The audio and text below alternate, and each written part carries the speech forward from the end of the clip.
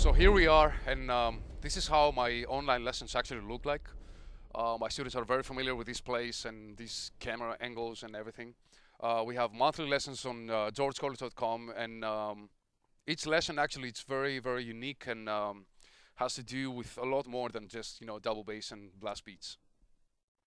These video lessons are exclusively for sickdrummer.com, and I will make sure to give you a few different ideas on your practicing routine and your drumming in general.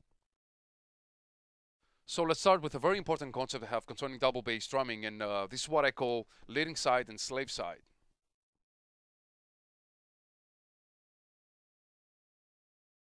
Since I'm right-handed and I play in a right-handed kit, this will be my leading side and this will be my slave side. This will be the leading hand and this will be the slave hand. And this will be my leading foot and this my slave foot.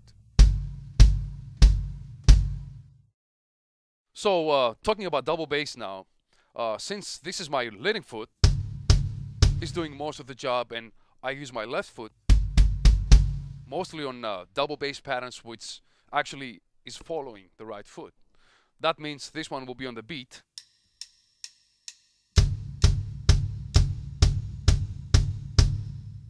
and my left foot is going to stay on the upbeat, following the right foot. So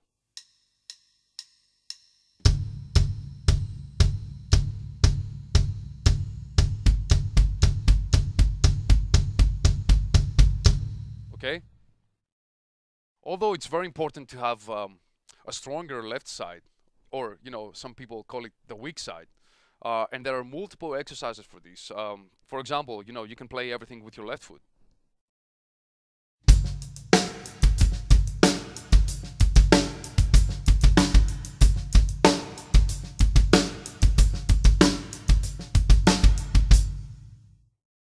To me, though, it's even more important to have this difference, like my right side is stronger because I do most of the job with this, and either way on double bass patterns, my left foot has to follow the right foot, okay? So if I work on it much more and, make it stronger and actually train it how to lead the beat, okay?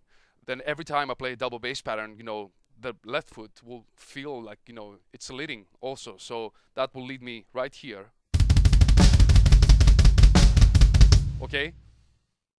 So I don't believe both feet should be equal. I think this has to be stronger and this has to be trained, to follow the right foot for patterns. For example, anything I play,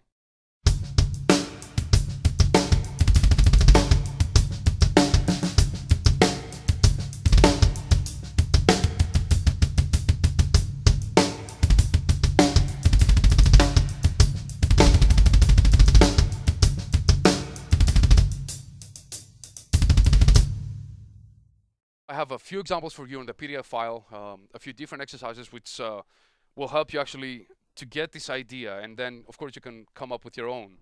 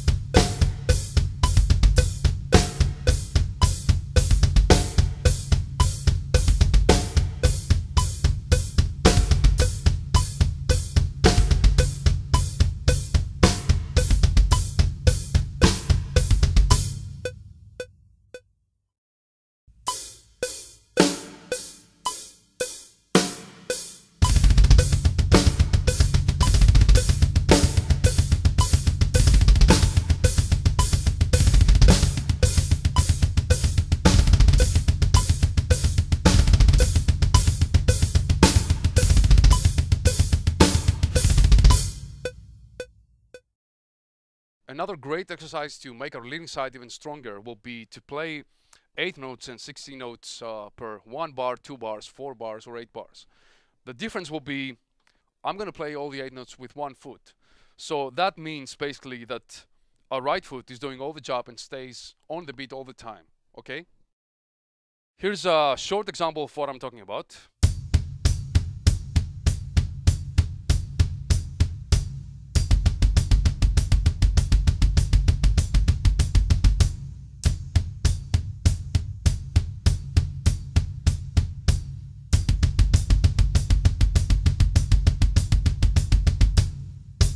Okay, and as you will see, I'm taking a very short break at the very end of the last bar, you know, before I change to 16ths, for example, from 8 notes. So if I play 8 notes,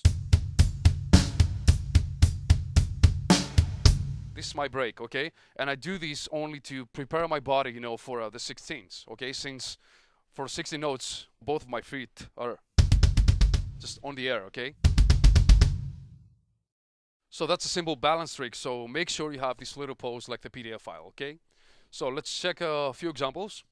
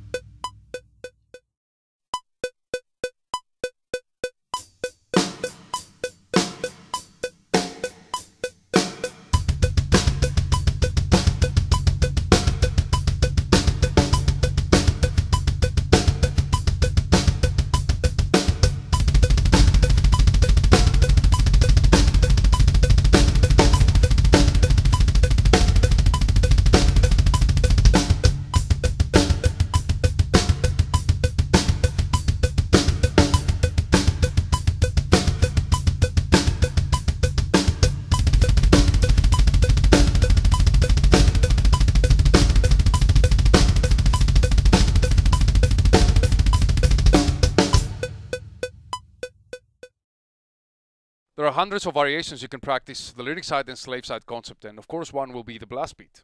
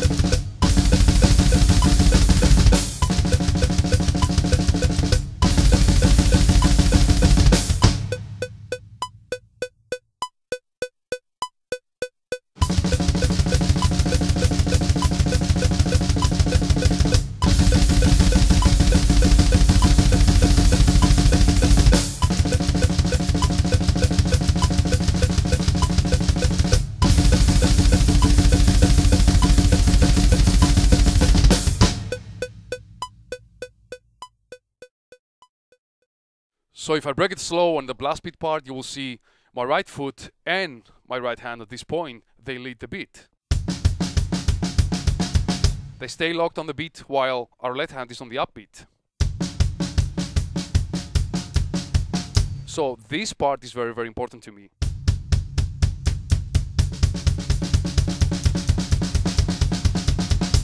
Okay?